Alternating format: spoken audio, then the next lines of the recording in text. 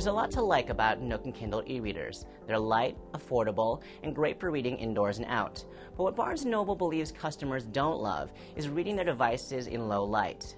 The retailer hopes to fix that with this, its latest Nook, ditching the clip-on light and integrating a light directly into the screen itself. Let's take a closer look. The device will sell for $139 when it arrives later this week. The company is calling the technology Glow Light. Using a group of LED lights along the top and a thin film that sits on the display, the Nook emits light evenly across the screen, so you won't get what the company calls a spotlight effect.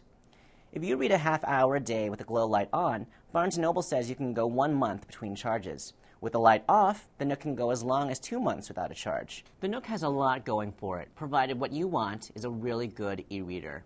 The rubbery back feels great in the hand, better than any current Kindle model, and it's much more responsive than Amazon's Kindle Touch, which can be pokey at times.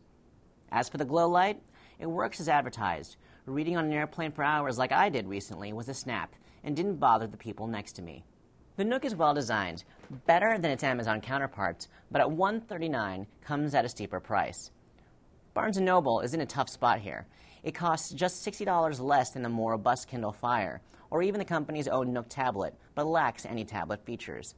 For instance, there's no email, web browsing, or TV shows on this device, reading only. If all you want is a laser-focused device for reading, the new Nook is at the top of the heap. It's one of the best designed e-readers around, and the Glow Light works as advertised. The pricing could be better, though. $139 is a lot to ask, given the competition.